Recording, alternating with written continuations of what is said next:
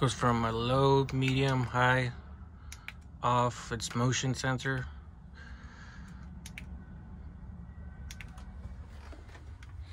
Not bad for 19 bucks at or 24 some at Home Depot.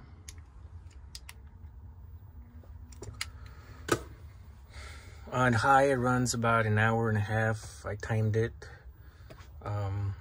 But like I said, it should be plenty for a weekend camping trip. I mean, you're only going to be in the van at night. The other thing I installed was this light base. This is a charger. It also has a light. It also charges on USB-C. It's Shure. Oh, Sunray, sorry. Sunray. Forgot what I had.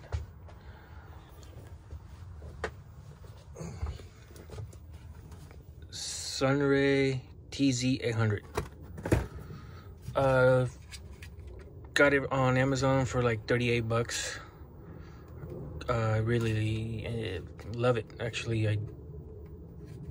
it's great. For 38 bucks, I was skeptical, but some of the reviews were great. Some were not great, but the build quality is pretty solid.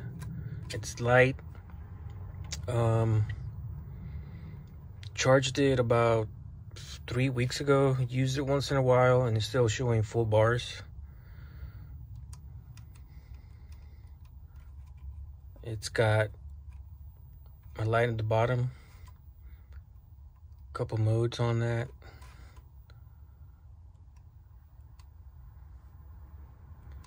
It's got a red light, emergency flasher, and your spotlight up here. About 3 modes on that. Also, I've noticed that the ring around the inside glows. That's pretty cool, pretty neat.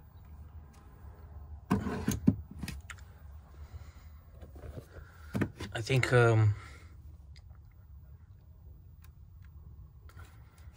Streamlight lights that look like this are $200 or $300, and they're nice, but I mean, dude, you can't beat this for $38. This is such a good light.